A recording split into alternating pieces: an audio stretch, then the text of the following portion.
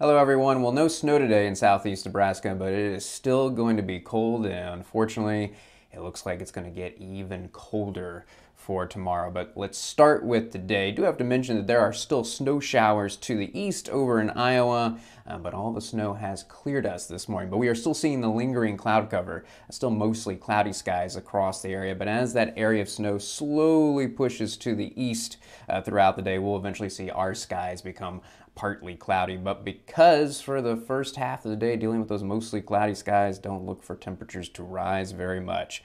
It looks like highs today just in the mid to upper 30s. We should be in the low 50s of this time of year.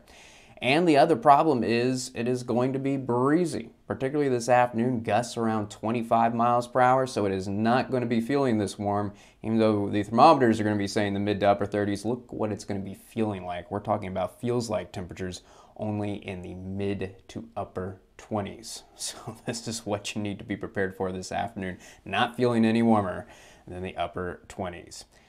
And the bad news tonight is that it's going to be staying breezy. I still think we're going to be seeing wind gusts around 20 miles per hour, and we're already seeing very cold temperatures. Normal low temperatures for this time of year would be in the low 30s. Instead, it doesn't look like any warmer than 20 degrees for Omaha and Council Bluffs, and most of us getting into the teens, partly cloudy skies.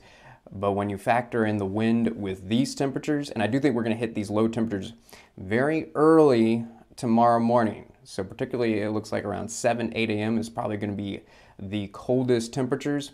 And also with those gusts around 20 miles per hour, look what it's going to be feeling like very late tonight, very early Wednesday morning.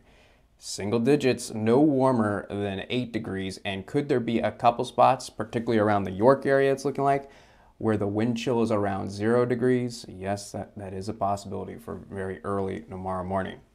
And because we're going to be starting out so cold and starting out with partly cloudy skies, it looks like on Wednesday, though I do think eventually skies are going to become sunny. So most of the day, mostly sunny, but a gradual decrease in the cloud cover as we go through the day.